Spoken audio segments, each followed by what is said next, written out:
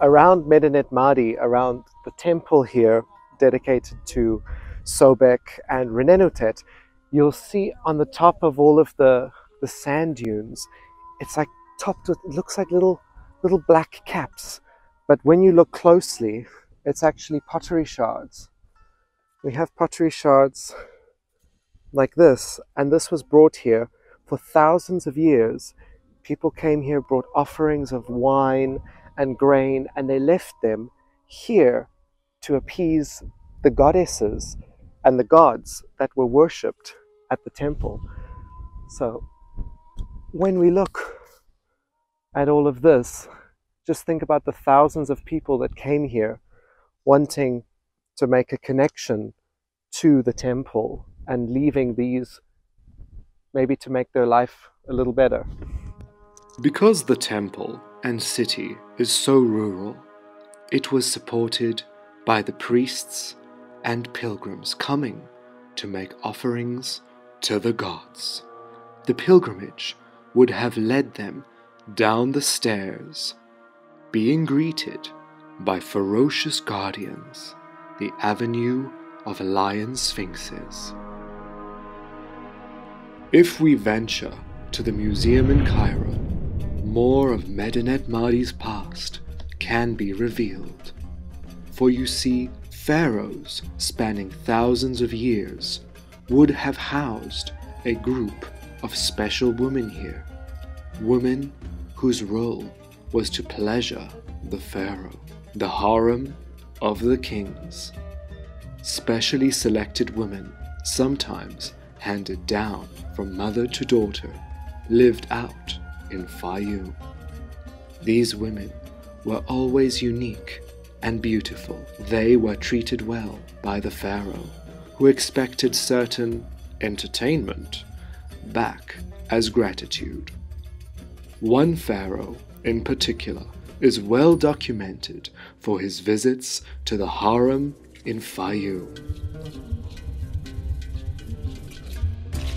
This pharaoh built several temples in Fayoum, where he planned to further cultivate the oasis. Pharaoh Amenemhat III. He placed several statues of himself at these sacred sites. He even built a pyramid in Fayoum, capped with an exquisite pyramidion made from meteoric stone. These strange-looking sphinxes were made for Amenemhat and placed in Fayoum, later adapted for several kings, Ramses, Merenptah, and Susanes. Amenemhat inherited a peaceful Egypt after his father had conquered Nubia. With a full beard, thick wig, and interesting features, this Fayoum statue of Amenemhat shows the pharaoh as a high priest.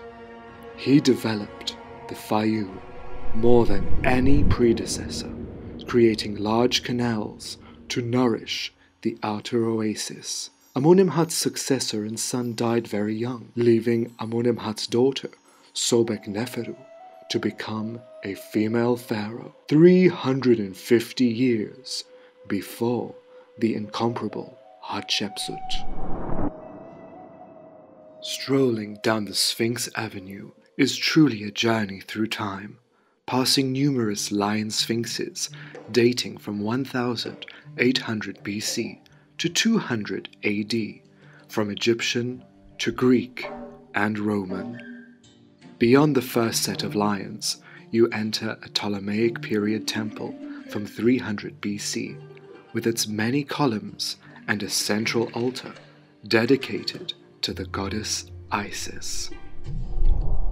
Once closed up by limestone bricks, however, this site was not for Isis. This temple is dedicated to Renenutet, and she is a snake goddess. Most goddesses are snakes.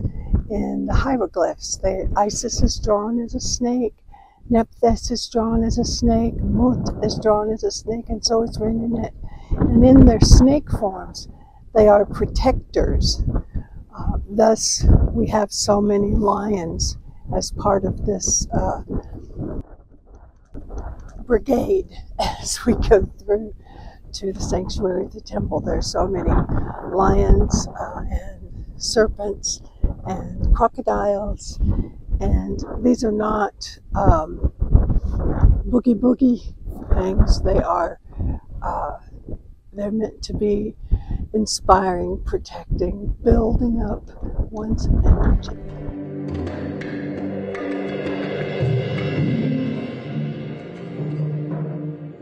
Further down the avenue, you enter a small secondary temple in undecorated Old Kingdom style, possibly repurposed as a storage for offerings from pilgrims. Further, two recumbent lions guard the entrance to the pylon of the main temple. Upon entering, the god of writing and wisdom, Thoth, is shown.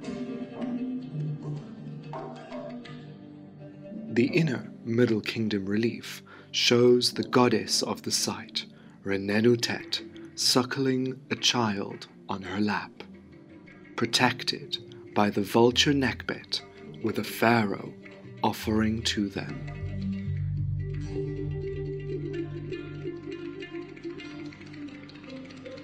Before continuing, two statues of a queen wearing a Greek dress flank the entrance. She is Ptolemaic queen Arsinoe, who had a large following here after her death. Although one can spend hours exploring outside, refuge from the sun can be found inside the snake Renenutet and Sobek crocodile temple.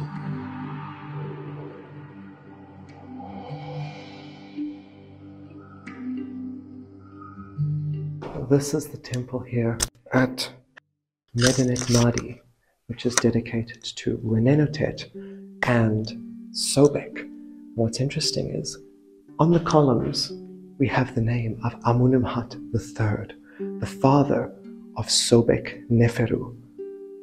We have a little cartouche of Sobek Neferu over here, which I'll show to you in a second. But this temple has such a vast history, started in the 12th dynasty by Sobek Neferu and her father. But we have a scene inside here of Ramses II.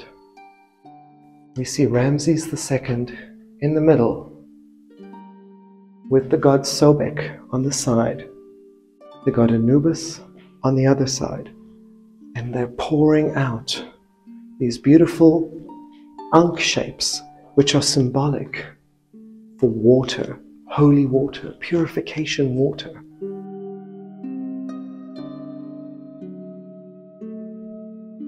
But what's even more interesting is, drawn onto Ramses, we can see another pharaoh has been drawn in black charcoal, showing building a foundation stone, so extending this temple.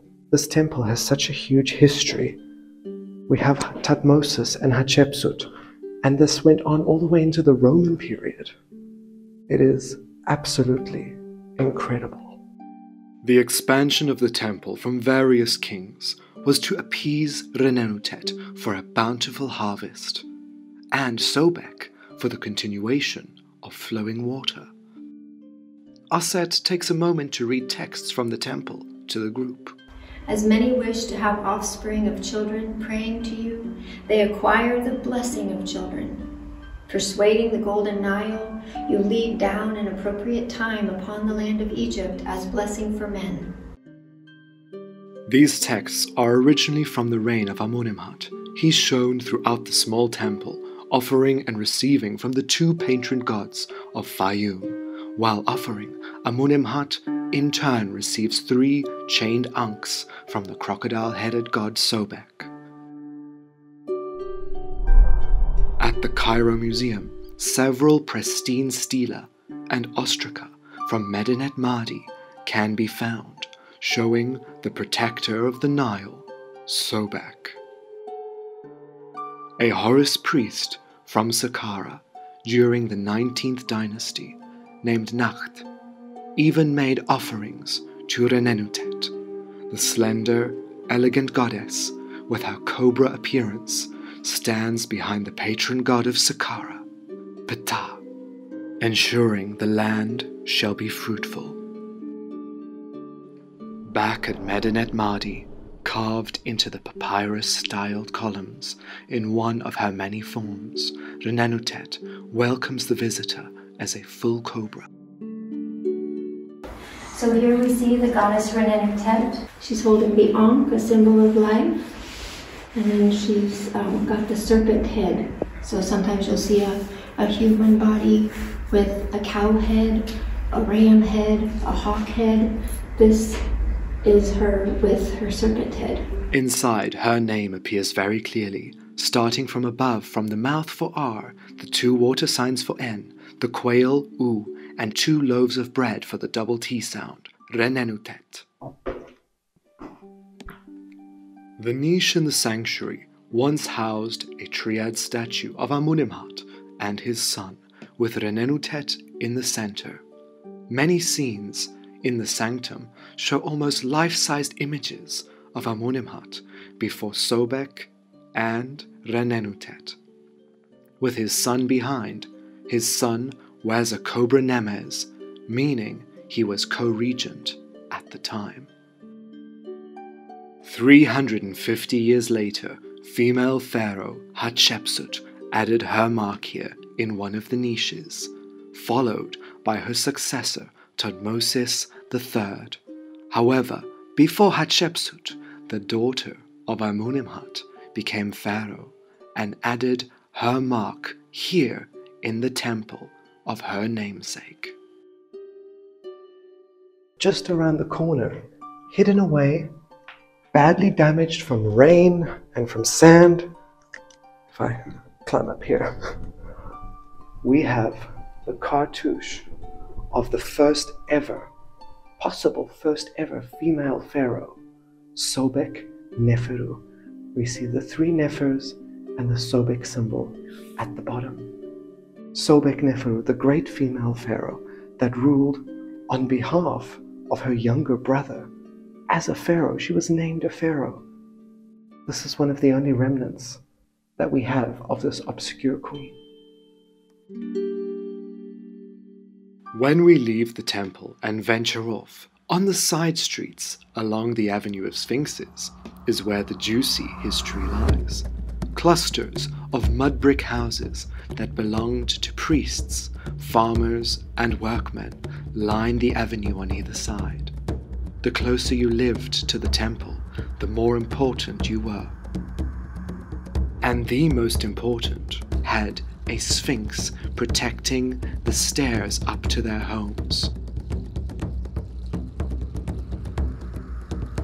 Because this area was inhabited for over 4,000 years, many different styles of houses and protective sphinxes are found. From human-headed lions with Roman attributes to winged griffins.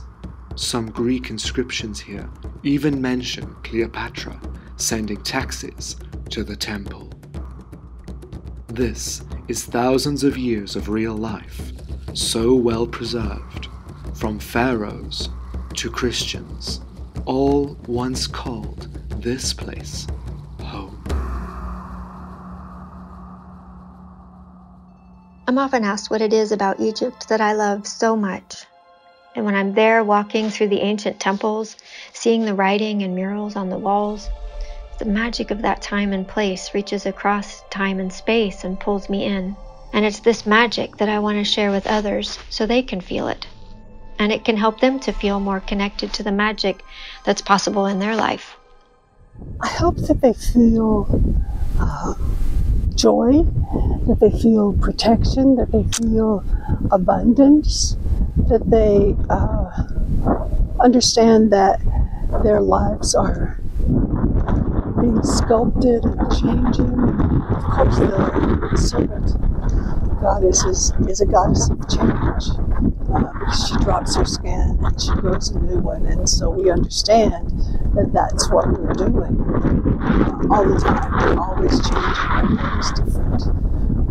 And yet, the snake, as it drops its skin, becomes a bigger snake the next time around. So it grows by shedding. So that's one of the mysteries of abundance, is to give away of yourself to receive a greater self. A reason Renenutet was the protector of the harvest was that cobras eat rats that would destroy the grain and crops. Within the priests' homes, thousands of ostraca texts were discovered. Written in Greek and Demotic, they reveal daily life, personal horoscopes, school registers, and corruption. A Ptolemaic priest named Phatres wrote several letters exposing how the temple was misusing offerings, and that the temple college was showing signs of cult-related misconduct. A smaller building, protected by Isis, was where 2 large votive mummified crocodiles were stored, slotted into these shrines as a way to keep Sobek's power contained. Around them, young crocodiles were incubated and reared, with over 30 crocodile eggs found around this structure. Some texts even reveal that priests were selling inferior mummified crocodiles to pilgrims. I've been told that in here is a high official's home, and it's meant to be pretty spectacular. So, oh my God. Wow. The frescoes are just, oh my God. It's so beautiful. Roman period frescoes. The history here is just so vast. You can see here the high official's house, pretty much like you get in a Roman house, Pompeii, wherever else, marked by these huge ornate columns that were carved to show the status of the person.